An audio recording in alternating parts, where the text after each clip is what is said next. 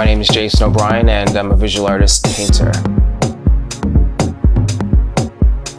Most of my experience has been with acrylic paint. I do tend to use a bit of, charcoal, but generally it's been acrylic paint.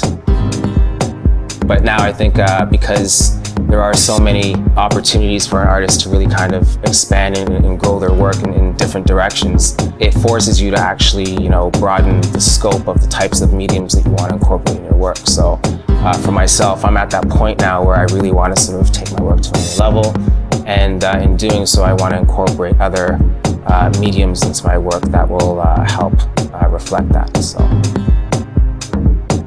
the color purple is going to be a consistent theme throughout all my pieces. I think the reason why I called it the audacity of purple is because anyone who's audacious is someone who's bold and courageous and willing to sort of take a road that most people are willing to travel.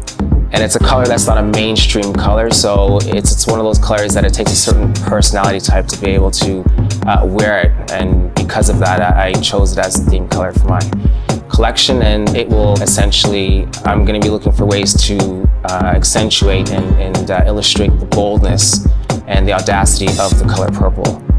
So I think in this time around in my artwork, I'm looking to sort of scale back a bit from a lot of the figurative work that people are known me for, and taking some risks and exploring the idea of minimalist abstract expressionism in my work.